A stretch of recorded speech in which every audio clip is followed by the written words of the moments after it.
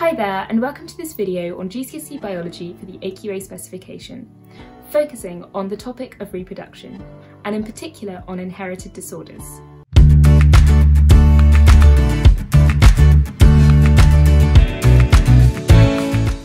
I'm Shumina from StudyMind, where we help you revise GCSE Biology with our helpful video tutorials, tailored to your subject, your specification, and to you. If you're new here, make sure you click the subscribe button. Whilst you are watching, please leave any comments below if you're unsure about anything, and let us know if it's your first time watching our videos so we can send you our free revision materials. We also have helpful timestamps below for each part of the video to help guide you through the specification. So let's get started.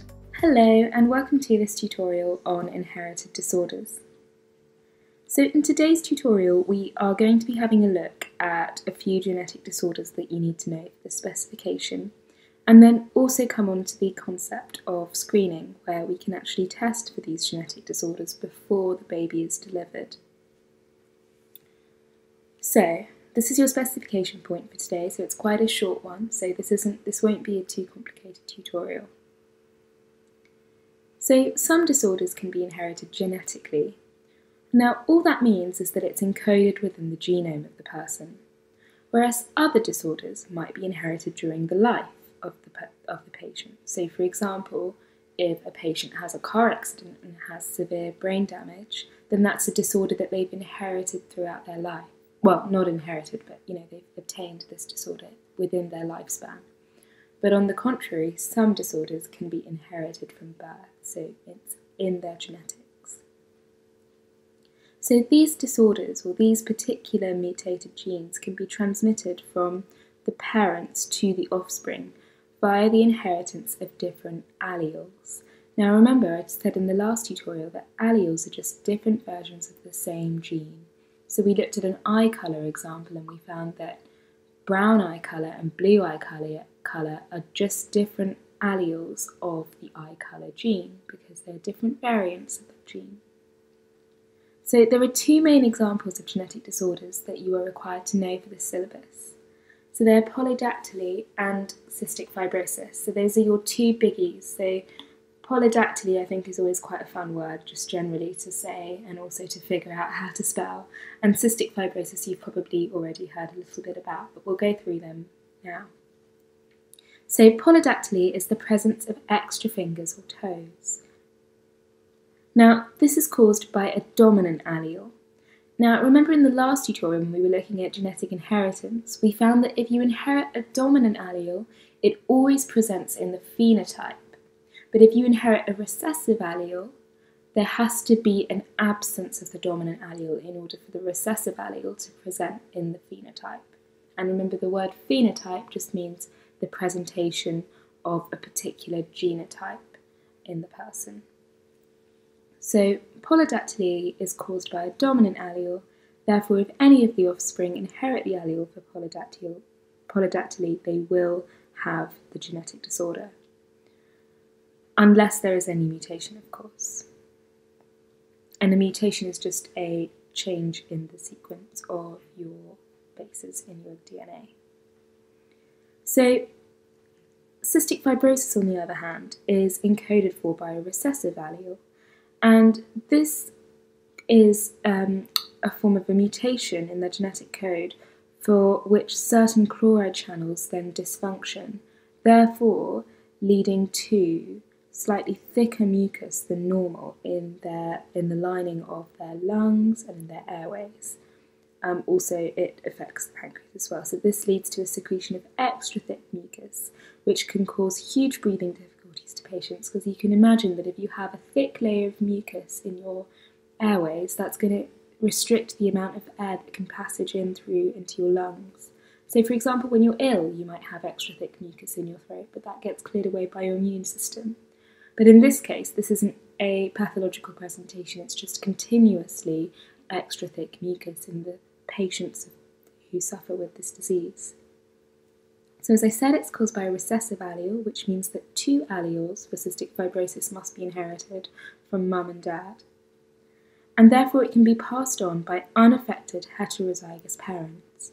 So the way I like to think of it, if I use maybe big H, small h here, so we're saying if they have cystic fibrosis, they've got to have these two alleles present.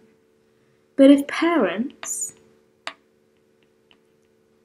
are heterozygous, so they have one dominant allele for cystic fibrosis, one recessive allele, then that means they are carriers for cystic fibrosis, but they don't actually have the genetic disorder. Okay, so this is a way in which unaffected parents can pass on a genetic disease to their child because they are carriers of the cystic fibrosis recessive alleles, and they therefore then pass this recessive allele onto their offspring. Because remember, if we look at the genetic cross, maybe that might make it a little bit easier for you, but if we have mum with her HH, we have dad with his HH, then we're going to get the following combinations in the offspring. And this little baby over here will have inherited the two cystic fibrosis alleles required for this child to then go on and develop cystic fibrosis. But you can see that mum and dad do not actually have the disease themselves. Okay, so that's all that means. So they have heterozygous parents, they're carriers of cystic fibrosis, and they go on to have a child with cystic fibrosis. But obviously it can be passed on as well if parents are homozygous for the recessive allele too.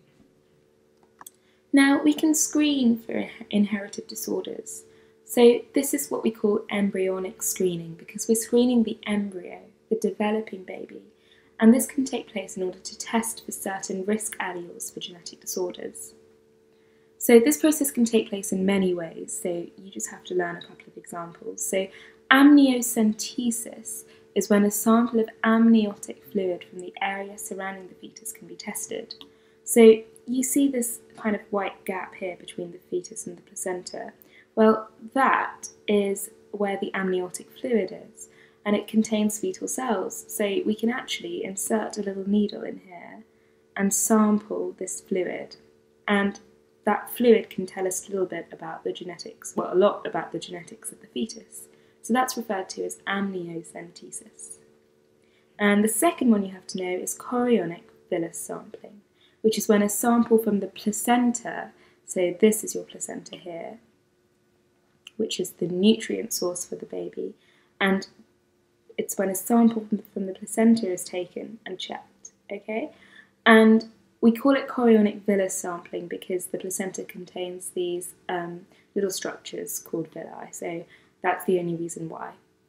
So these are quite complicated words, but do commit them to memory and do definitely also remember exactly where it's coming from. So amniocentesis is sampling the amniotic fluid, whereas chorionic villus sampling is sampling the placenta directly. So then that DNA is taken from the embryo and it's tested. Now that's as I just said, so make sure you understand where the sample is taken from, and you might be asked to identify the type of screening based on where the sample is taken. So make sure you know these two statements here inside out. Okie dokie. So ethics in non-IVF pregnancy. So if you have parents who have just been informed that their child may be at risk of developing cystic fibrosis because their child has the recessive alleles, then they're obviously going to have a bit of an ethical problem here, because they've then got to decide what they want to do, because they will be in knowledge that their child may go on to develop cystic fibrosis or polydactyly. So this can lead to an element of choice in some cases, but only in cases where the disability might be severe or the child's life might be at risk. So in these cases, parents may get the option of terminating the pregnancy. But obviously it has to be a very severe inherited disorder. So something like polydactyly can be easily resolved, using surgery once the baby is born. But it's not a disease that is going to put the baby's life at risk, and therefore the option of terminating the pregnancy may not be very valid there. So there are ethics involved in this, because some believe that this testing is unethical and it could ruin the opportunity for an embryo to live a life. But also, others may not actually use this information to terminate the pregnancy, but instead be better prepared for when the baby comes and be better prepared to support their child who may have some sort of genetic disorder. So in IVF, if an embryo is found to have a genetic disorder, it is not implanted. So this is very controversial in itself, because that would mean that that embryo is then gone on to be destroyed.